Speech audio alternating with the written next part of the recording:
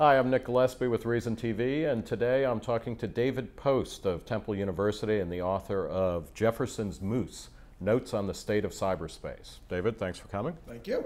What was Jefferson's Moose, and why is it so important to you that you had to name your book after it? Jefferson's Moose was a moose, the American moose that Jefferson had shipped to him in Paris when he was serving as the American ambassador to Paris, reassembled in his the entry lobby of his residence and put on display for the Parisians to come see. Why it's interesting and important to me, I guess, if I could explain that quickly, I wouldn't have written the whole book, I suppose. It turns out the moose was really central to some very interesting Jefferson plans and ideas and thoughts. And it symbolized strangeness. It symbolized strangeness, newness of the new world. That was part of the program, was to show the Europeans, to get them to believe in the newness of the place. Part of it was just as science. Jefferson was really interested in large animals. He was interested in the laws of nature that govern scaling in the natural world, how things get big. This is central to cyberspace, right? I mean, because what works on a small scale doesn't necessarily work on a big scale. Correct. Cyberspace is as big as our imaginations, to use a cliche. To use a cliche. But I think that's right. But only if it actually can scale. I mean, our imagination scale, we can imagine perhaps something, but it actually has to do the work. I mean, one of the things with thinking about scale on the net is that how did the internet get so big?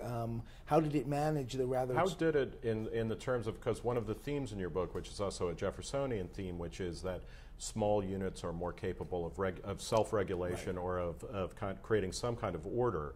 And now we have a global network that was not really designed by anybody and is not completely ruled by anybody. So is cyberspace working as it scales up? Well, I mean, I think it is working as it scales up. I think that one of the lessons from cyberspace is, I talk about it in the book, Jefferson helped figure out how to scale Republican government up. I think that's one of the traditionally small units to national or the idea, many level. people believed that it was sort of a law, that it wasn't going to work in large communities. It couldn't work over large spaces. And Jefferson helped really destroy that idea and scale from Atlantic to the Pacific. It's a remarkable achievement. And I think cyberspace governance, in a sense, the builders of the net managed to scale to a global scale the governance mechanisms that at least built the protocol. It's quite a remarkable story. One of the interesting points in your story, in your book, you talk about the way that laws in cyberspace, or the capabilities of cyberspace, intersect and interact with kind of terrestrial-based government or governance. So, for instance, Yahoo, various auction sites on Yahoo will offer Nazi memorabilia for collectors, but then in certain countries, France, Germany, et cetera, this is illegal. So how does cyberspace negotiate its peace treaties with terrestrial government? Well, that's the many billion, trillion-dollar question.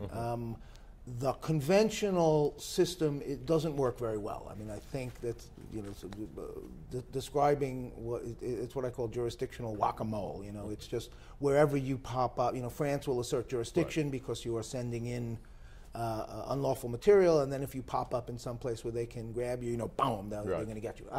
And on a global scale with more complicated transactions, it just doesn't form a workable legal system.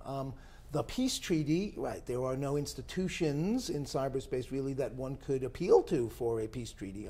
I think how it works actually is that courts in the real world at some points, and to some extent this has already happened, will defer in appropriate circumstances to the rules that are set in online communities. I don't think that is far-fetched. Is that a good thing or a bad thing? So let's say, France has anti-Nazi memorabilia laws. So Yahoo will block Nazi stuff going to French IP addresses or something. But Maybe. Then what about China? Because there you have a question of the government saying, we do not want certain types of behavior, certain types of thoughts represented. Right. No, I would back you up a little bit. I mean, I don't think Yahoo has an obligation to comply with French law. any more than it has an obligation to comply with Saudi Arabian law or Brazilian law. And I think a world in which we are all, the thing about the net is that we're all subject to everybody's law by that rationale. Right. And it can't be that I'm simultaneously subject to 180 countries' law.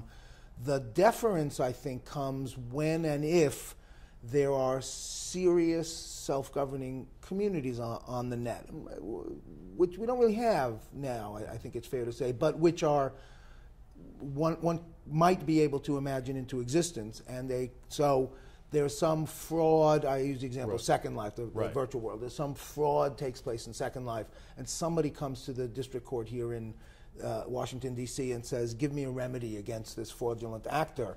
And the court says, well, you know, Second Life has a system for dealing with this, and it's reasonable, and it reflects the views of the people who are interacting in Second Life. So maybe if they've already had an adjudication about this and decided you're in the wrong, we're not going to step in. And once they do that, that becomes sort of a triggering event for a sort of serious law to develop in these communities. What is the state of freedom and liberty in cyberspace? Is it still growing, or is some critics worry that it's being fettered by commercial interests or state interests? I think it's worrisome. I'm glad critics are worried about the state of freedom on cyberspace. I think both the commercial interests are troublingly concentrated in terms of the basic infrastructure of the net. I think has become controlled by a small number of entities, and that's always to Jeffersonians. Running the range from Comcast, a cable company, to Google or whoever, right? Correct. I mean, running that narrow range of people who have their hands on the levers of indispensable resources for internet communication. That's troublesome. What is going to be the big cyberspace-related issue in for the Obama administration? I mean, I think it's net neutrality. Quite honestly, I go both ways on the net neutrality issue.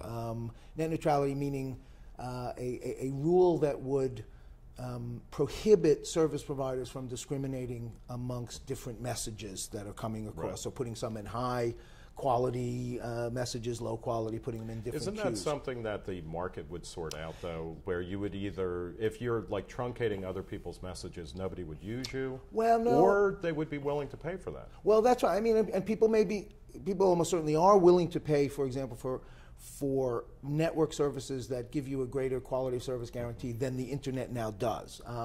Nothing wrong with that.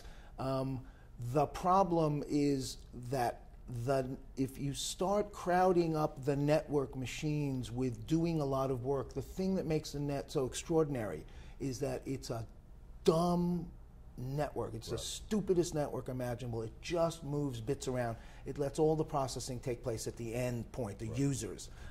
Once you start making those network machines discriminate, that's additional processing. You got to check what queue is it in, who's got it, et cetera. Possible problem. Okay. We are going to end it there. David Post, thank you so much for coming in. Thank you, Nick. I'm Nick Gillespie with Reason TV, and we've been talking with David Post of Temple University Law School and the author of Jefferson's Moose, Notes on the State of Cyberspace.